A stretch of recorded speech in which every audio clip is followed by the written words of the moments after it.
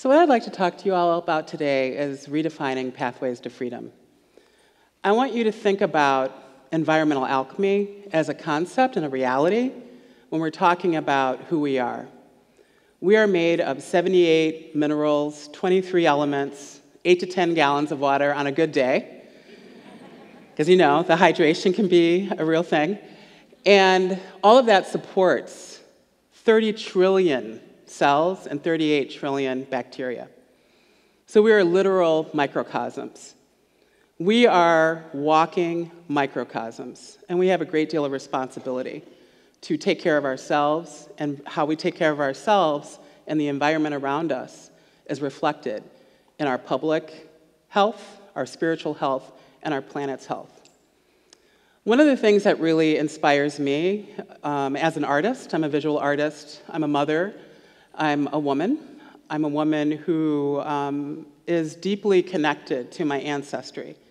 And one of the things that happens when you begin to hear your ancestors and step in their footsteps is you have the Sankofa experience. The image that looks like a heart, that is a heart, is deeply rooted.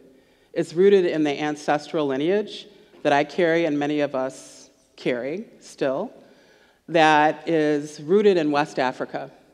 This specific symbol is an Adinkra symbol from the Akan people. And it signifies being in the present moment, looking backwards to remember and to bring forth the lessons, the knowledge, the wisdom, also the mistakes and the challenges that were resolved or unresolved to the present time, this very moment, and then also looking forward to the future. So it really signifies this complicated alchemy of circular time. Most of us were taught that time was linear, right? Like, it was just a straight line and all these things happen. But in actuality, for me and the way that I think in my inner world, it's circular. I have, just like our planet's orbit, it's all circles. We look at nature, it's circles. So thinking about how we can recirculate our own ancestral wisdom and apply that to systems in the world. This is a piece that I created a few years ago, and it's called Sankofa, but it's really about facing ourselves. How are we leaving this planet? What are we leaving behind that can improve and reflect the kind of world we want to all be living in? Because we're human.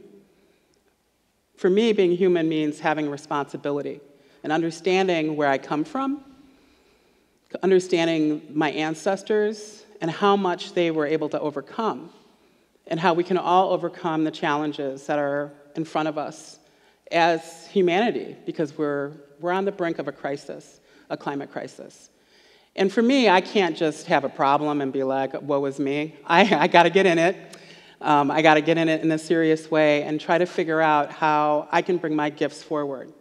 What is the North Star? What is the drinking gourd to find pathways to freedom? And of course, Harriet Tubman, there was many Harriets. The Underground Railroad was a network, a mycelium network of people who all were looking towards freedom. And continue to this day, we create pathways to freedom. So Chicago has an amazing motto, which when I first started this work, I didn't know.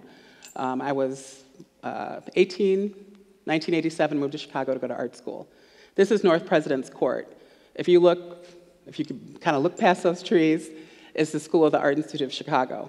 And that is where I went to art school. I had no intention of being a farmer or growing food in the city. It was the last thing on my mind.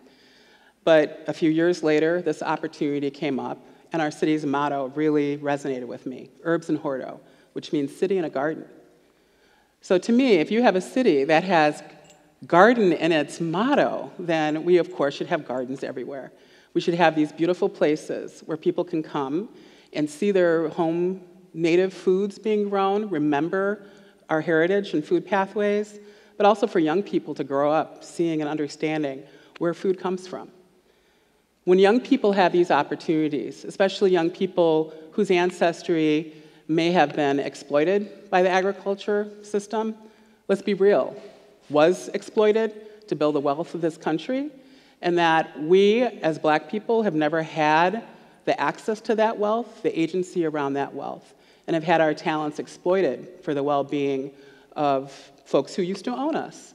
These are things that take a long time to heal and to rectify. And that is what we can do when we reclaim things. We take the thing that was weaponized and return it to why it's important, why it built our economic system.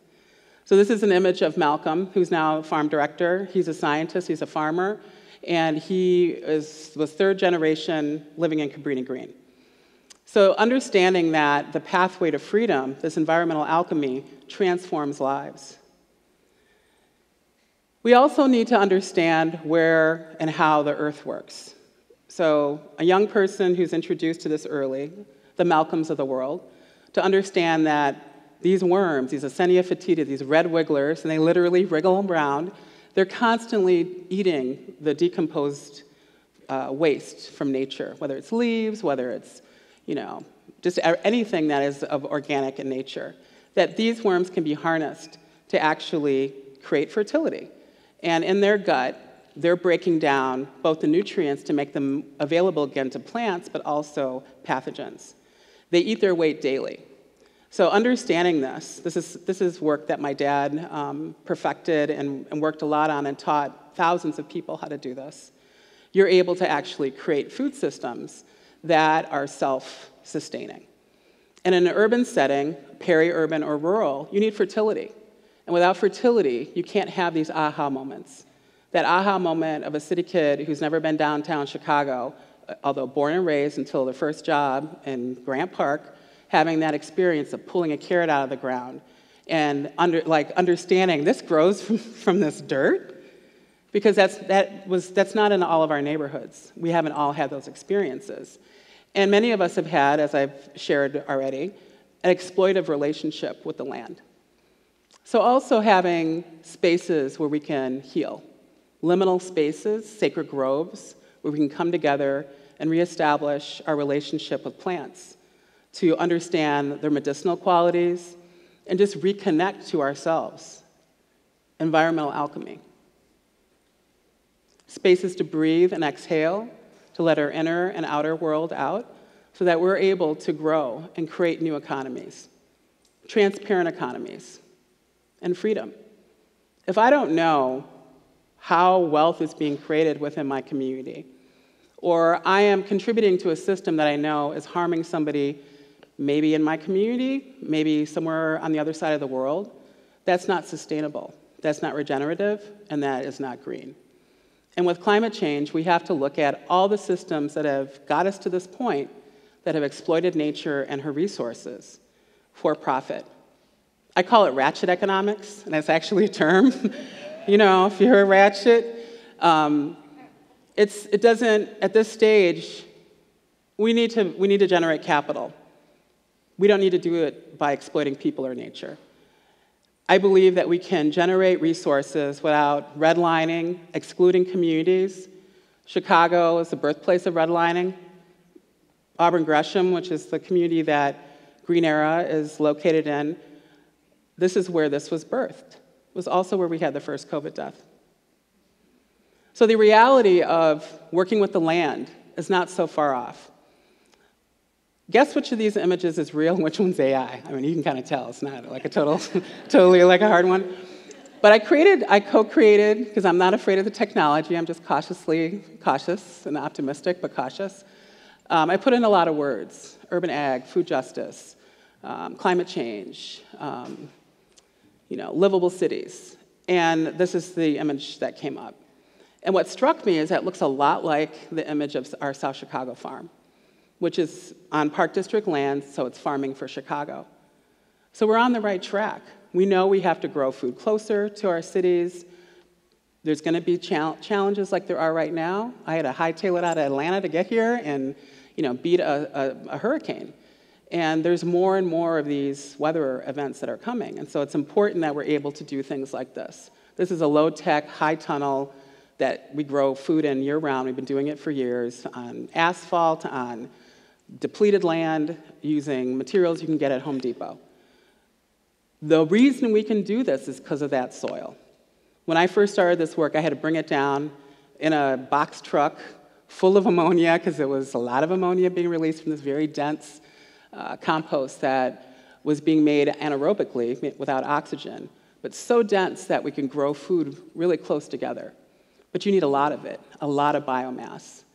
So we started thinking, how can we have a center that can generate capital without exploiting people and nature, to not contribute to climate change, to divert food out of landfills, because landfills, when that food waste breaks down, releases methane into the atmosphere and into the lungs and the bloodstreams of our neighbors who live in Southeast Chicago and other EJ communities, environmental justice communities, who should be focusing on creating new worker co-ops and all these amazing models to support wealth creation and stability. Instead, we're fighting to not have more pollutants that harm our bodies and our communities. So it was important to me not just to grow food, but figure out how to create a system that could do multiple things at the same time and also generate capital. So this was the first high-solid two-phase digester that my dad and his buddy Mark created up in Milwaukee with Growing Power. I was so inspired by this. I'm not an engineer. I'm an artist who works in the fifth dimension with living things and social systems and all that. But I understood that this is something, if we were able to have energy and we were able to generate our own energy, we could, and to create energy, not just fuel, but energy in the soil, because that is a form of energy.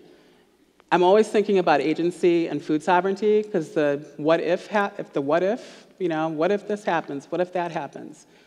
That emergency, that anxiety about hunger and about disasters. What if we had to feed ourselves if there was a disaster? So we need to have these closed-loop systems. We need to be able to create energy, not just for our homes and power and that kind of energy, but also energy in the soil. Most of our fertility is imported, and historically it's been produced in the Ukraine. So with the war, this was of huge concern, just for conventional ag, that this fertilizer was no longer being made because there's a war. But also it begs the question, why are we bringing in fertility from the other side of the world when we can create our own? So closing this loop, being able to actually generate energy through food waste, to be able to bring food that's going to landfills into a facility that is negatively pressurized, which is a fancy way to say the funk stays inside so you don't smell it, because it's very funky, that this material is being pulverized. This is all food waste that would have gone to a landfill. We also have a lot of food that comes from food banks, so dented cans and food that's not fit for human consumption anymore needs to also be processed. So why not bring it to Green Era? Because this is going to produce revenue, it's impacting public health, it's taking this material and reusing it over and over again. So essentially it's perpetual energy. And it's something we can all participate in. It's not some far-off thing. It's literally taking your banana peel, your kitchen scraps, after you make that delicious salad, or whatever you're making, your pork chop bones, whatever, and to be able to recirculate that to grow more food. Then we have a closed-loop system, and we essentially have perpetual energy.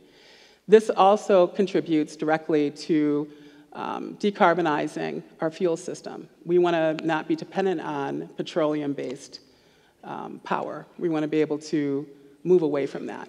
But with all things that we point our finger at that we don't want anymore, we have to have a solution. So being able to harness that methane, and if I haven't said it yet, I will say it now, each and every one of you produces quite a bit of methane every day, because you're a carbon-based life form, and that is methane. The toot-toot, that's what that is. So all we're doing here is capturing this before it's released into the atmosphere. And then we can take this material. It's actually really strong. It's hard to just directly grow without a lot of water. So we can actually stretch it and make even more fertility and beds to grow food. This is transformative. And it also creates a revenue center that's not exploiting people or the environment.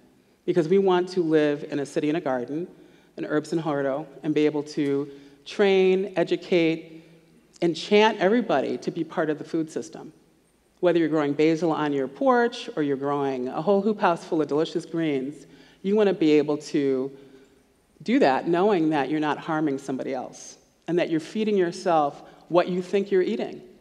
I know this material has the building blocks of life. I know it has enough energy to be able to fuel our bodies and to mitigate the challenges of our atmosphere. So remember, we are made of our mother, that I'm kind of standing on right now. I'm standing on this dot, so not totally. But that we're connected to the earth. We're connected to the universe, that outer world. We're made of the same things. We're all connected.